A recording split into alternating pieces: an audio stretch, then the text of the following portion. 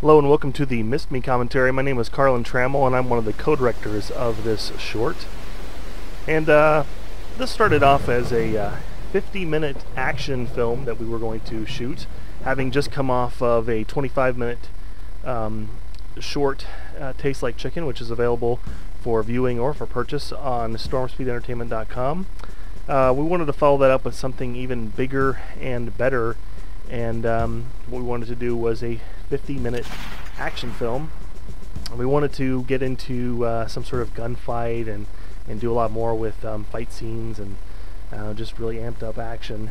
And one of the things we were looking at doing was using maybe some BB guns and doing some of the gun flares in After Effects and post-production, rather than spending the money on guns with blanks and all of that. So wanted to see if that was going to work or not, and talking to a guy by the name of Dave Atterbury, who had worked with me on Tastes Like Chicken, and he suggested this idea. I think he was just throwing it out there.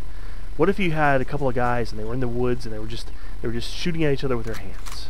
And I said, stop, say no more, because the rest of it just clicked with me, and I immediately knew how it ended and what we were doing, and now as a result of that came Missed Me, and it was one of these few projects that came out just about the way I had envisioned it. Couple things to mention. When I wrote the story, of course at the ending is we see that these two guys are actually a couple of kids, and they're in the backyard and they're playing. And so I wanted to do this as a pseudo commentary, more of an observation about the way that kids play based on what they see on television. And so I used this amped up action, this they're shooting each other and the bullets are missing each other. The theme music is very much inspired by the A-Team. It's this hyper realistic kind of approach to it. Even the costuming has that effect. We see one guy in camo and the light shirt sort of representing, a G.I. Joe maybe, and then this guy here in the black and navy representing a Cobra approach. And so I wanted to exude that cartoon hyper-realism.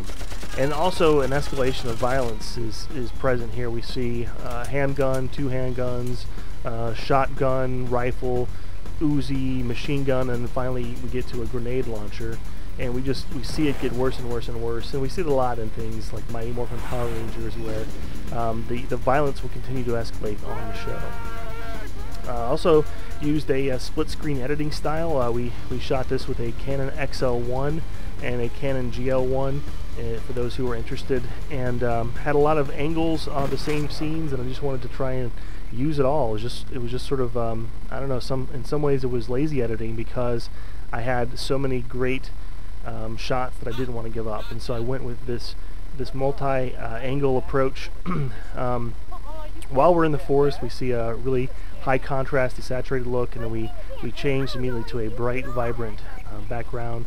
We stop using the multiple angles, and we see the kids in their realistic world.